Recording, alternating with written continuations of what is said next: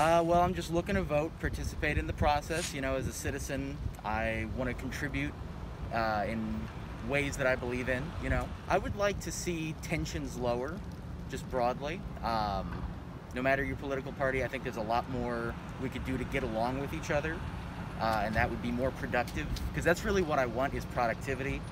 Whatever, I don't want to get into specifics, but just I want to see progress on just everything, you know, because there's a lot more we could do to improve on in this country, in this state, in, you know, the world in general.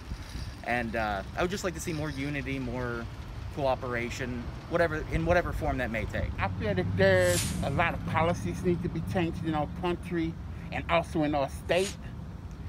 And I just feel that if you're a registered voter, don't sit at home, get out and cast your vote and make your opinion known. If we don't vote, then our opinion it won't matter. If we don't vote, then we don't have a decision on what happens with our Congress. And I feel if a person does not vote, then they shouldn't have a right to complain if anything goes sour.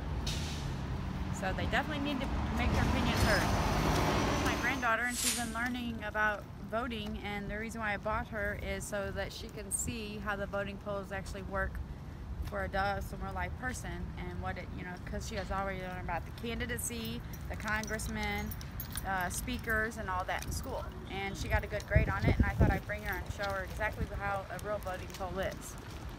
In fact, she wanted to vote, didn't you? I wanted to vote for Donald Trump. But why can't you? Because I'm not 18. Where'd you learn that at? Cool. I'm here to make a change. It's been not the way I've been wanting it to, so I've voted to make a change in the presidency. It's definitely time for a change. Is there anything specific you'd like to see come out of today? Just a more united America. I think we've kind of all gone our own ways, and I'd like to see us come back together as a nation. Well, I vote all the time, but I figured there was going to be a lot of mail-in voting, and the way the mail is, I didn't trust it, so that's why I'm actually voting in person today. I think we're in a pretty good shape now, and I hate to see it change. I've seen a lot, been around a long time, and life is never easy, and people expect too much without working for it.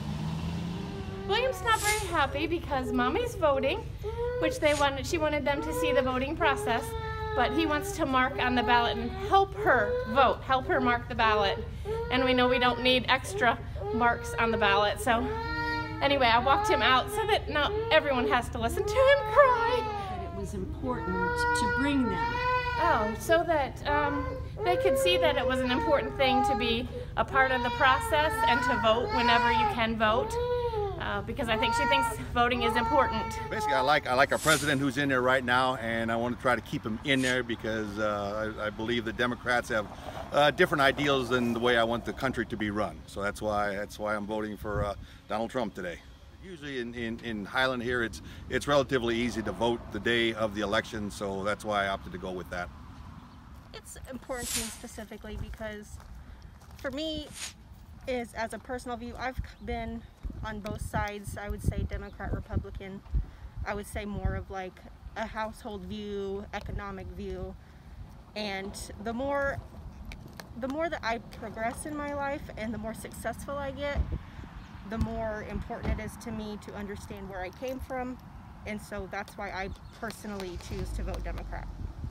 I'm just hoping for maybe some change where we can more come together, and so there's not as much hatred or people dividing like they are now.